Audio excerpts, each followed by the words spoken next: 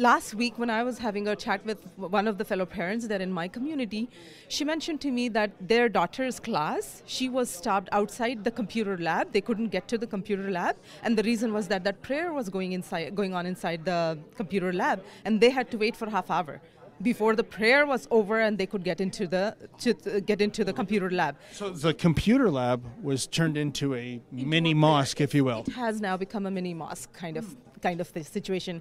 And other students who are not Muslims were prevented from using the computers. Yes. So there was a clear disruption in the studies that we can show, that we can see. And there was another instance. My daughter, I moved to Oakville about 6 months ago, and this is the first school year that my kids are going to that school.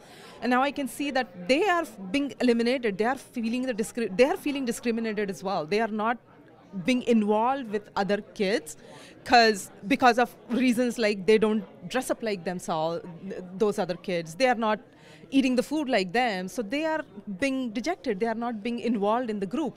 So you're saying your daughter is being shunned because she's not wearing the hijab, she's not eating halal food, that kind of thing? That kind of thing. And not just that.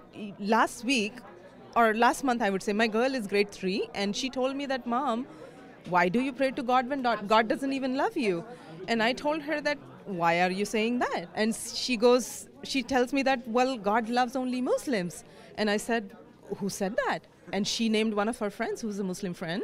And so I asked her inquisitively that, okay, well, who told her? And she goes, her mom told her. So this kind of partisan and dividing messages are being they are carrying on. They are being communicated to the kids who are having such impressionable minds. So I am thinking that, are these in accordance with Canadian values, or we are just turning a blind eye to Islamization of our Canadian values?